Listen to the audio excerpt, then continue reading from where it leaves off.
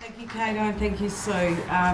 From what I've heard and just being around for a month in the office, the journey has been a struggle, a hard one, but I know you'll get there with the commitment of everybody in this room, or in this office tonight.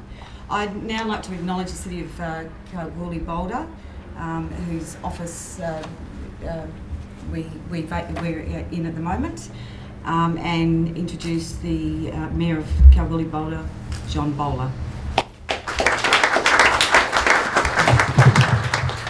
Thanks very much, and can I also recognise the traditional custodians of the land where we gather here tonight and pay our respects. Kato, thanks very much. The first thing you've all got to do in the next couple of weeks is vote for Kato, because if we had him in the Senate, we've got no doubt for the first time the Goldfields would have a strong voice in the Senate, a direct link, otherwise, other than someone out of Perth, Kato, we've always had them, and I wish you all the best.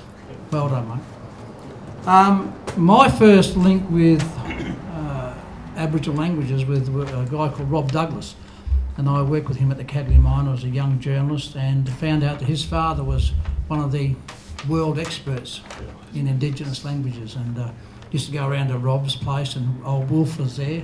He probably wasn't that old, but he seemed to be older than me then, and he talked to me into different about the cultures and the customs. It was amazing what he knew. But it was also, I probably got told by him at that time that how much of that language, how much of that culture was quickly disappearing. And the work that he did and others were doing at that time, it was all there and then, but he was worried that in the next 50, 60 years, without the right amount of work, it was unrecoverable. Once it's gone, it's a bit like an extension of a species, of an animal. You can't get it back. And the next day I knew was about 15 years later. I ran into Kathy Trimmer, and still at the ABC, and I interviewed Kathy. No, when I met Rob, I was at the Kalgoorlie Mine. When I interviewed Kathy, I was at the ABC, and she told me about what they were going to do and how they were going to do it. And so for the first time, I probably thought, well, you know, what the Will's fears are probably going to be hopefully unfounded, and I know that so much crucial work was done in that period, because as I walked around town and met Aboriginal people, I never ever heard them talking in their language. They always spoke English in that period. You just never heard it, and so I was starting to worry that maybe it was even too late. But a lot of that work that they did then filled that gap. And what Kato said about, and I've heard since, about a lot of the elders doing unfunded work, that if they hadn't have done that, it may have been lost. So I think this is timely. I think all those steps have sort of almost inadvertently stopped what Wilf was worried about.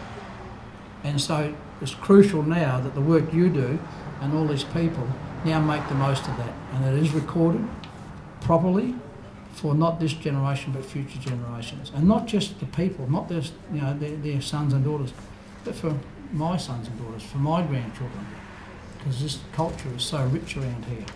And I grew up not knowing how rich it was. It's just something I've ashamedly learned in the last probably 20 years. It wasn't publicised, it wasn't talked about much, but it certainly is now. And hopefully this, and a great location, I've got to say, not just because the council own it, no, we own the whole block. Well, no, we don't, you do, you're the people of Kalgoorlie-Boulder. You own the block, and I don't think you could get a better location. Right smack dab in the centre of the city, people going past, and particularly for Aboriginal people, the pride that they will feel walking past here and knowing what's going on, and also for white people to walk in and find out what is going on, and getting them. So congratulations to all who have got to this point today.